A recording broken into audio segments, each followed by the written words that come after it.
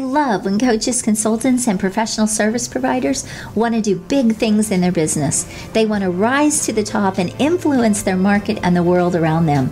They want to have a greater impact and make a more lucrative income. Well, if this is you, welcome to Expert in You podcast, the show where I interview other experts and coaches, consultants, so that they can share their success strategies with you. We're going to talk about marketing and how to close more sales, how to get more premium clients, and how to really build your visibility in the market and scale your business like a boss. If this is you, welcome to the show. I want to ask you to subscribe and hit the notification bell right now so you don't miss one episode. Grab your coffee and buckle up because we are ready to give it all to you to help you become the expert and get paid as the expert that you are. Hi, everyone. I want to welcome you back to another episode of Expert in You podcast. I'm your host, Ann Carden. And this week, I have someone that I'm really excited to talk to. I have Ernie Martin with me. He is the founder and CEO of Receivable Savvy, which is a finance, accounts receivable, and marketing consulting company. So, Ernie, welcome to my show. Ann, thank you for having me, and I'm excited to be here. Yes, I know we are going to have some great conversation because you are doing some really unique things, and you're doing something that I really want to hit on, which is what I teach people all the time, to really niche down. And you have done that in marketing in the financial side of things. So we're going to dive into that a little bit more. But you also have a book that we're going to talk about. It's called Nobody Cares About Your Business. So I know this is going to be a great conversation. So why don't you tell us how you got into what you are doing right now? Yeah, so my background is primarily marketing communications. My degree is in marketing. I've been doing marketing for 30 some odd years. Have had a chance to work with some great companies, Delta Airlines, Georgia Pacific.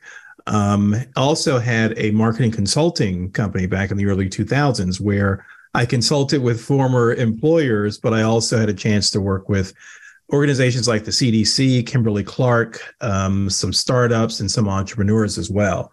And so I've done mostly marketing communications, but I sort of stumbled into, if you will, this niche area of finance where it's called order to cash, which is on the accounts receivable side.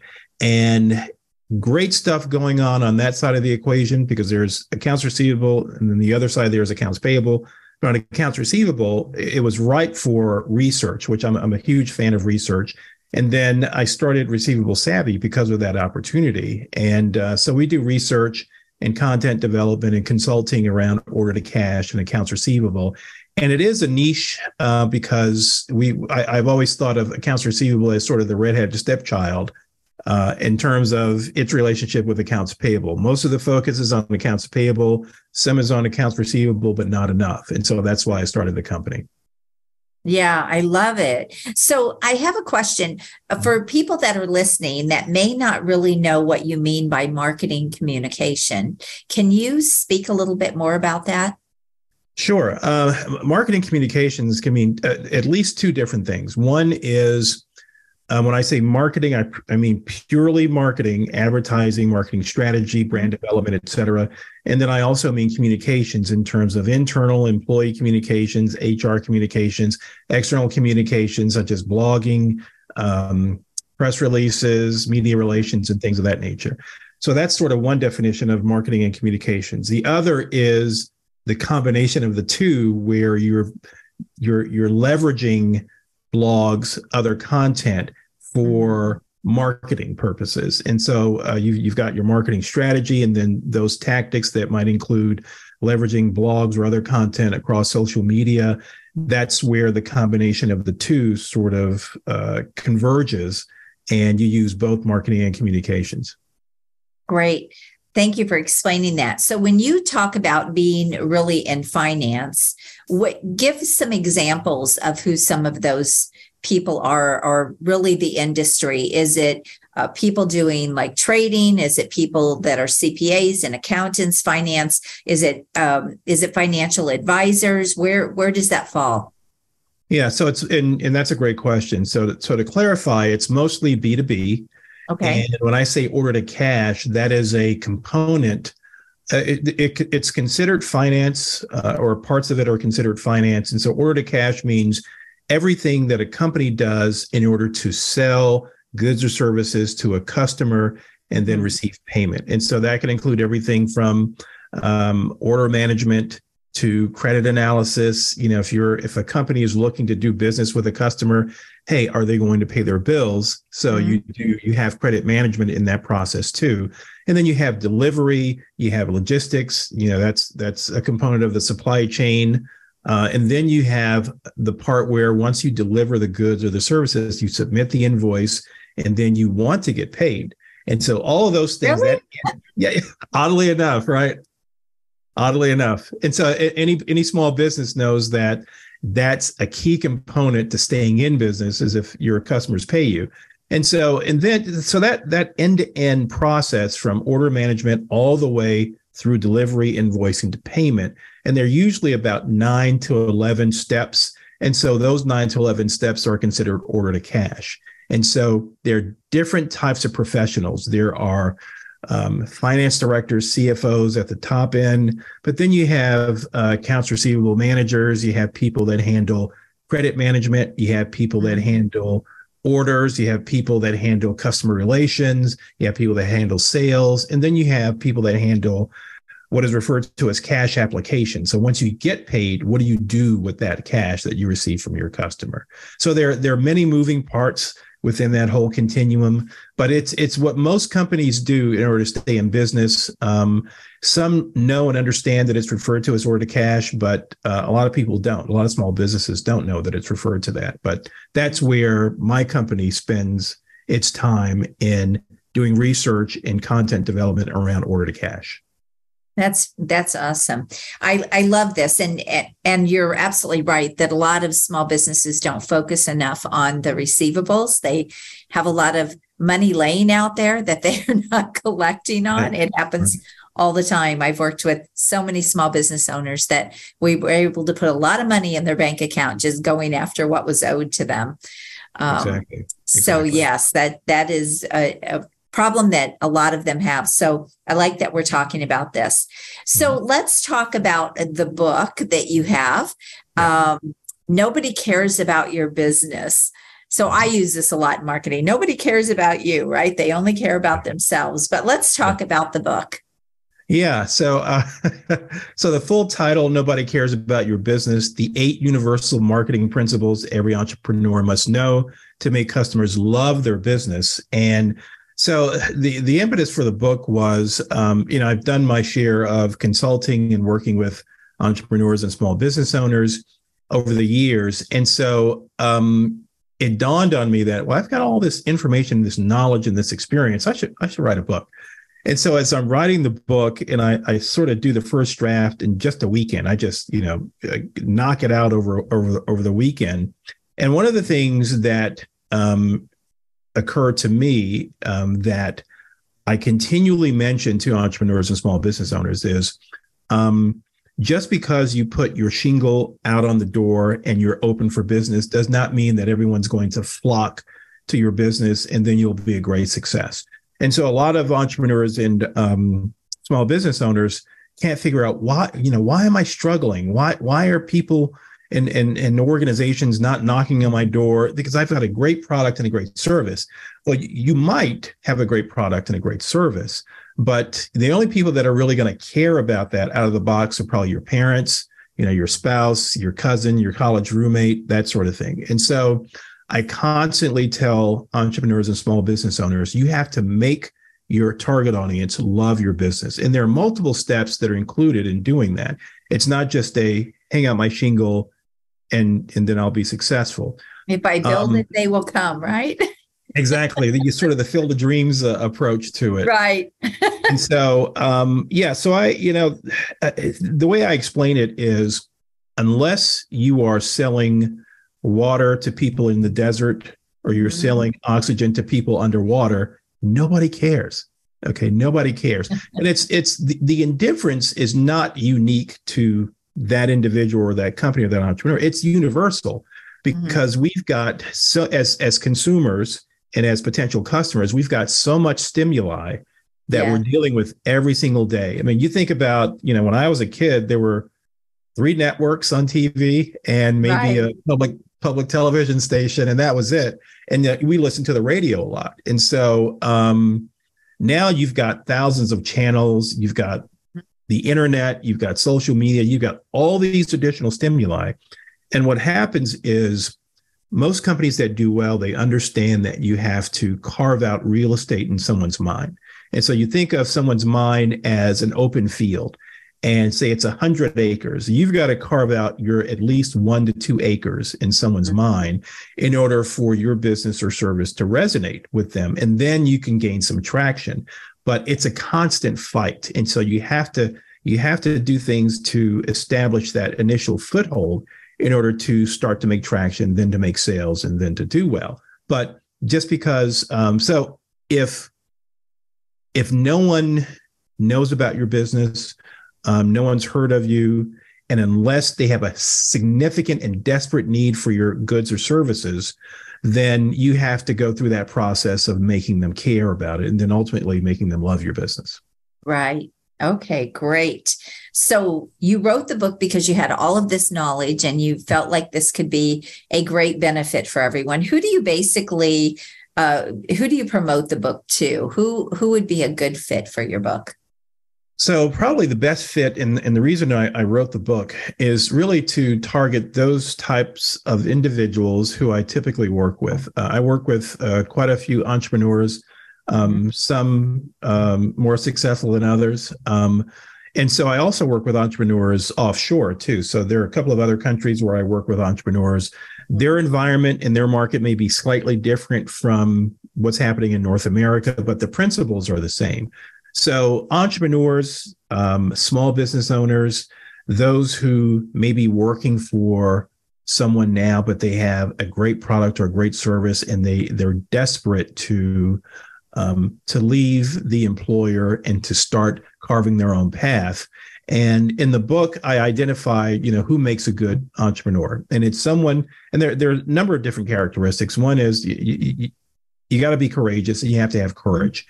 And you have to be able to successfully deal with fear, because fear creeps in for any entrepreneur, any business owner. And you just have to navigate through that, but that will be inevitable. There are also other characteristics such as you may be working for someone, but you really can't stand it. Okay. Or you may love your job, but you really feel that you're called to do something else. And you're called to carve your own path. You're called to leverage your creativity in a way where you kind of move away from the safety net to doing your own thing. And that really resonates with a lot of people. A lot of people thrive on the adrenaline that comes with, if you don't do these things successfully, then you won't eat, or you won't pay the mortgage, or things of that nature. And they hate the everyday going into the office or going to their workplace and coming home, where everything pretty much may remain the same day in and day out. However, I want to hit on that really quick because you bring up a really good point. A lot of people, they love that adrenaline. They love being in charge. They love making the decisions. They love taking the risk, and others do not. So here's a big note to everyone. Don't get into entrepreneurship if you are afraid to do things, if you are afraid to take risk, if you absolutely. Yeah. If you can't make decisions, all of those things that it requires from entrepreneurs to be able to be successful. And I think so many people enter entrepreneurship and they really don't have a good understanding of just what it is going to take. And you even mentioned they like the fact that they won't eat if they don't make money. Well, that doesn't work for everyone. Let's face it, right? Right, exactly. Exactly. So I think it's important for people to really understand what it does take. And you've been in business for many, many years. So have I. So I say you have to have the courage, but you also have to be resilient, and you have to be willing to push through things and get to the other side of things as well. So keep going. I just wanted to hit on that. Absolutely. No, you're right. You're absolutely right. It's not for everyone. Actually, I would say it's not for most people. The vast majority of people should look to, holding a job, whether it's, remote work or whether it's contract work or what have you. And there's nothing wrong with that.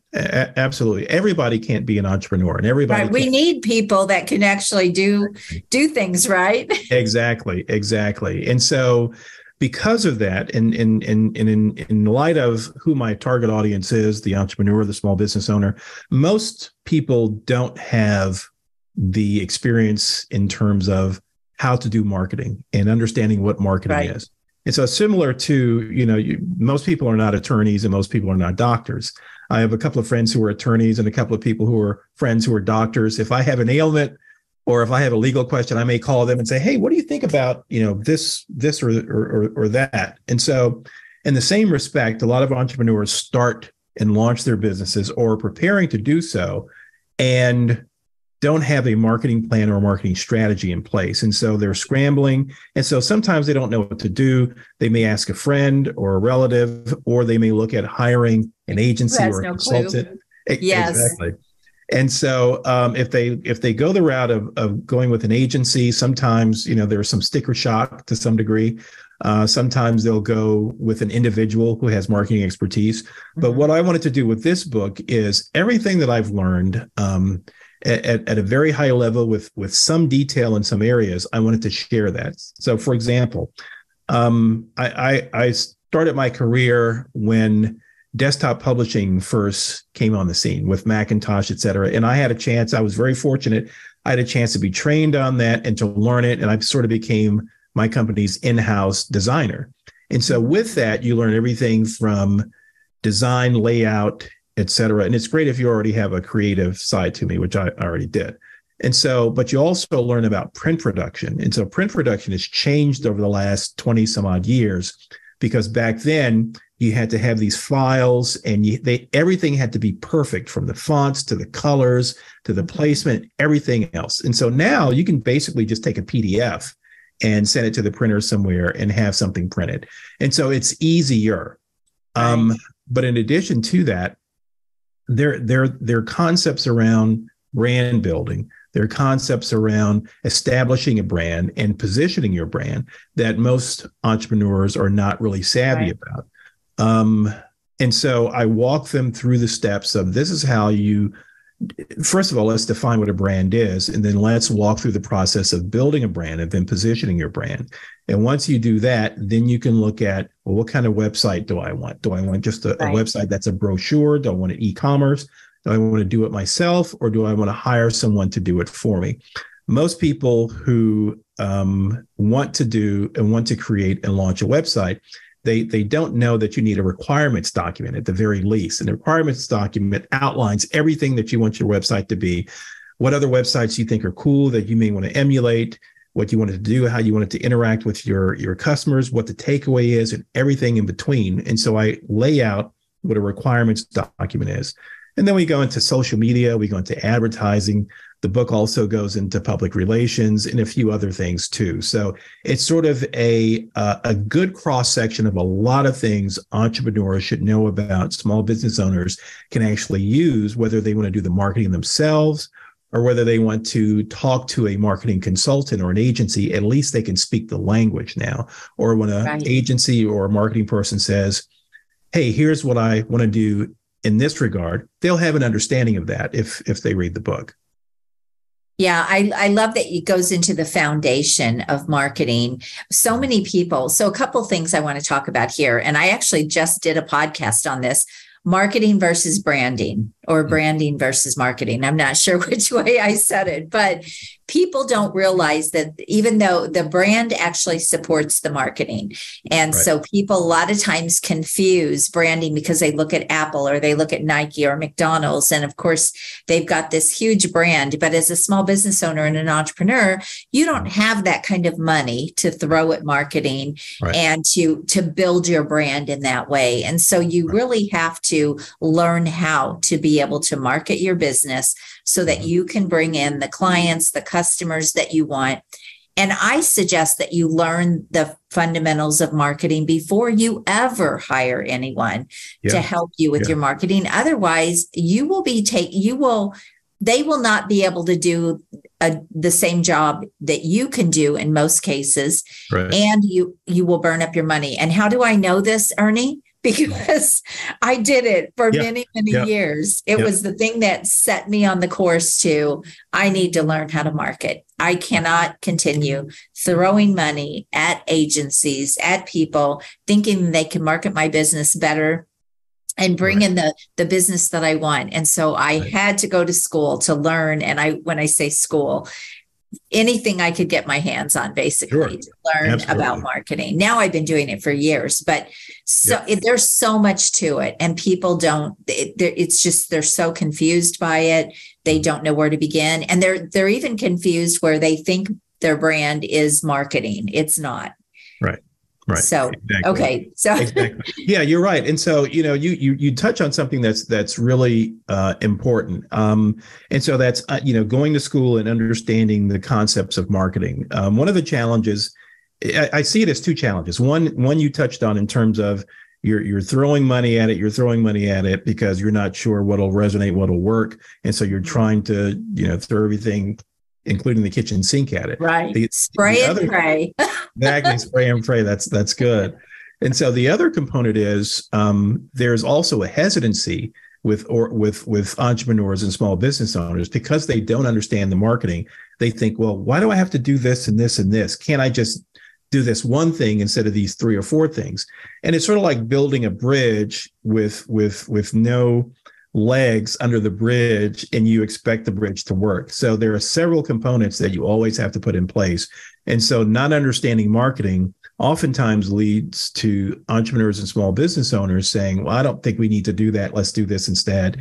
Yeah. And I've gone through the process of, let me walk you through why this is important. And so you then go through those educational steps, which sometimes can be time consuming, because sometimes time is of the essence. And, if someone wants to go to market very quickly because of certain things going on in the environment or the market, you want to move quickly. And sometimes stopping and explaining things to people is kind of a tough thing. So you're absolutely right. Marketing and understanding marketing is critically important for entrepreneurs and small businesses, and they should have an understanding about it before they start their businesses. Yeah. So many of them want to jump right to lead generation. They're looking for tactics. They're looking for, how can I get out there and get customers and get clients? But they really, again, don't have the fundamentals in place. And it's why they burn up time. It's why they burn up energy. And it's why they burn up money. Right. So exactly. I love that we're talking about this. Okay. In your book, you talk about transitioning from it's not about you to, I have that on my notes here. So you want to talk about that? It's not about you ever. Yeah, it's really about your clients and your customers. Now, obviously, is it about you? Of course, because you want to stay in business, you want to grow your business, et cetera. So that certainly has its place. Your customers won't be served if you're not in business, obviously.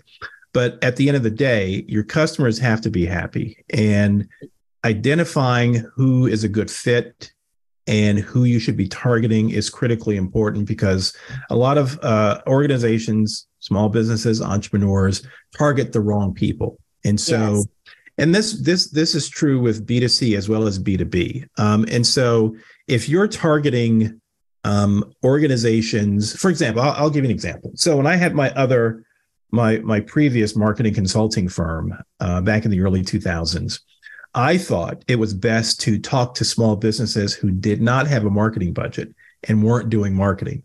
And what I found is, as attractive as that may seem— Did you make any money with that?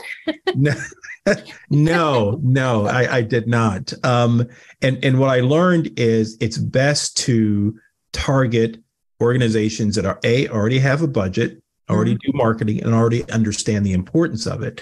And so as I touched on earlier, trying to educate someone as to why these things are important. And then after about 4 weeks of doing the education and explaining, having someone say, well, no, I'm not going to do it. It's a long path. Yeah, absolutely. Absolutely. Yes. And so that's important to target the right customer or the right clientele. And it takes a little work. It takes some trial and error to some degree, but also it takes a little bit of investigating to see who your product or service is ideally fit for, who else is doing something similar to you, and if there are any gaps or areas where you could come in and fill that niche because it's underserved, that's ideal. So we talk about, and I'm sure you're familiar with this notion of a persona. And so that persona is the makeup and the characteristic of a person or a group of people that is ideally suited to be your customer. And it's almost like when you're producing a movie, you're casting, your characters. And so it's a similar concept in targeting your audience. You're casting your characters. You're saying, is my ideal character, is my ideal persona a decision maker in a mid-sized business who has authority over a budget, who can make the determination to do this, this, and this, and who also may struggle to find solutions because of gaps that exist in the marketplace. And so doing some research and actually writing things down, because I'm a big fan of, if you don't write stuff down, it doesn't exist. Writing these things down and sort of mapping out who your ideal customer is. Now, there could be variations from that, but that's a great starting point to identify who your target audience is, who you should be marketing to, and that'll help inform everything else after that.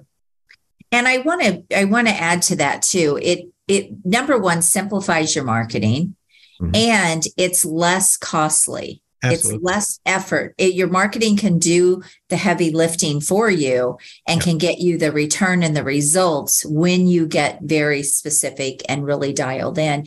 And so many people are afraid to do that, but you can run multiple campaigns, but you have to split the audiences. You have to make sure you're speaking to one audience at a time, or your marketing it just won't work. The language will be off. The message will be off. Even the product could be off. So exactly. Yes. And, that's one thing that I do that in my own business. I recommend that to clients, and that you usually have 2 or 3 types of customers. Okay. And so in my business, there are supplier organizations, and then there are also solution providers. Okay. And so the solution providers, those are the companies that provide the software and everything else to suppliers, but then they're also suppliers. And so whatever marketing I do to suppliers, I can also do that to solution providers, and vice versa. So I have to segment my marketing and make sure that certain messages and addressing pain points for suppliers is slightly different than pain points to solution providers. And one thing I do want to stress also is sometimes small businesses and entrepreneurs want to do the one and done approach when it comes to marketing. And, it's the equivalent of, hey, all we need is a Super Bowl ad and then we'll be successful. Right. And, I have to explain that this if only. If only, exactly. If only we had the money and only we had the opportunity to do it.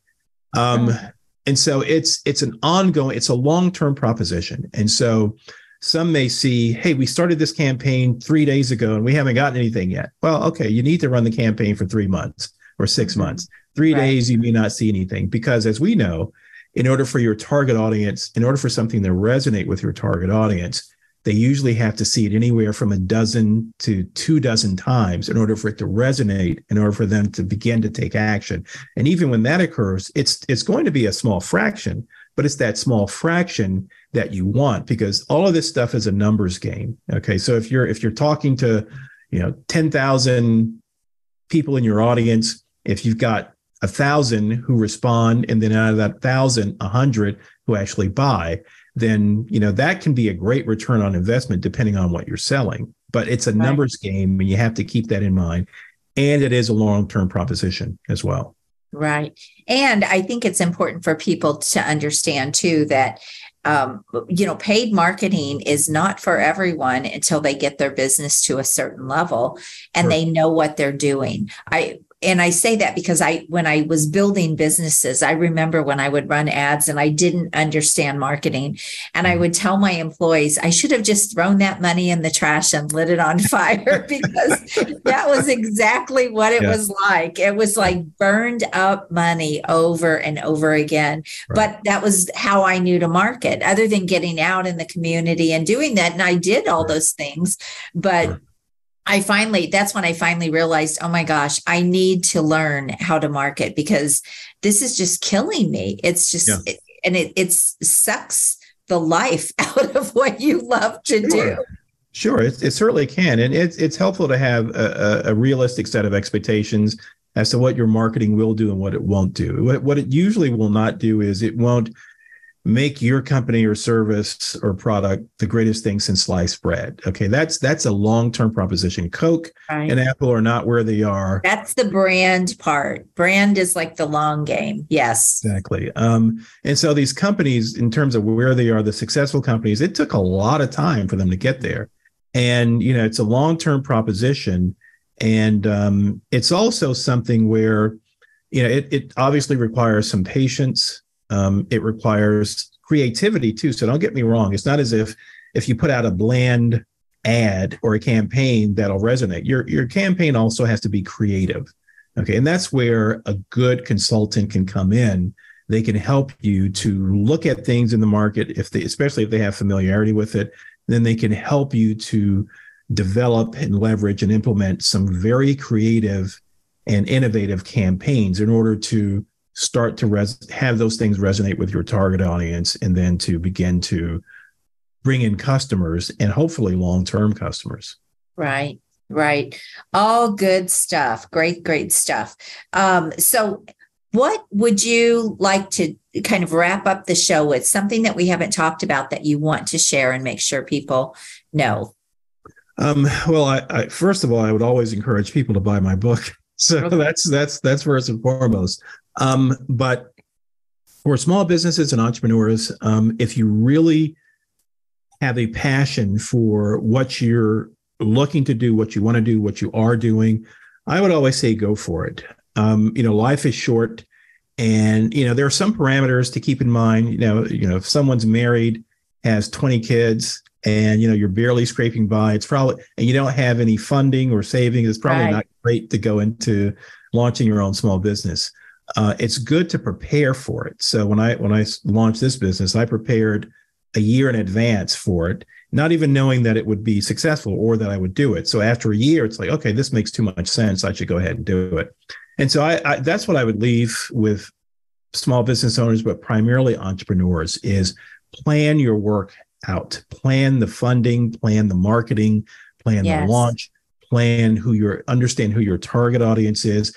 Have all these things in place when you launch, because it's better and it's easier and it's less costly to do that before you start than after you start. And there is going to be a period where you're not going to make money. There is going to be a period where you're just trying to get money coming in, but it typically will go out as fast as it comes in. Right. So you have to understand those things. I built 7 businesses and sold 5 of those. So I'm no stranger to startups, and I do not enjoy that phase. I just want you to know, which is why I do not work with startups today, because to me, it is the least amount of fun. When you get the business going, it's a lot more fun. It's a lot of hard work. You're right. You're absolutely right. It's not for everybody. No one's, there are a lot of potential sleepless nights when you're starting a company. There are. Yep. Absolutely. So great conversation, Ernie. This has been so much fun. And absolutely, where can people get your book? Nobody cares about your business. They can find the book on Amazon. It's currently available in either Kindle or paperback. So, awesome. And it's ready for purchase. So I would encourage everybody to run out and get a copy. We will put the links as well in the show notes so people will be able to grab that. And then also, how would you like people to get a hold of you if something that you said today resonated and they would like to reach out to you? Where's the best place? The best place is my email address. It's ernie.martin@receivablesavvy.com. You can also check out My company's website, receivablesavvy.com. If you're in the supplier side of the business, if you're a professional working with customers, everything from credit management to order management to accounts receivable, feel free to take a look at our website and reach out if you have any questions. Awesome. Well, again, we'll make sure that all the links and everything are in the show notes. And it has just been such a pleasure having you here. Such an honor for you to share your wisdom and your expertise. And I want to thank you so much. Well, and I appreciate you having me. I've enjoyed the conversation, and I'm looking forward to possibly doing this again sometime down the road. Sounds great. Sounds great. Thank you, everyone. I want to thank you again for being here this week. And remember, sharing is caring. So if you like the show, share it with someone else who can find value from it. And also make sure that you like and subscribe, because every week, new Expert in You episodes are released. So thank you. Have a great day, and God bless you. Bye-bye.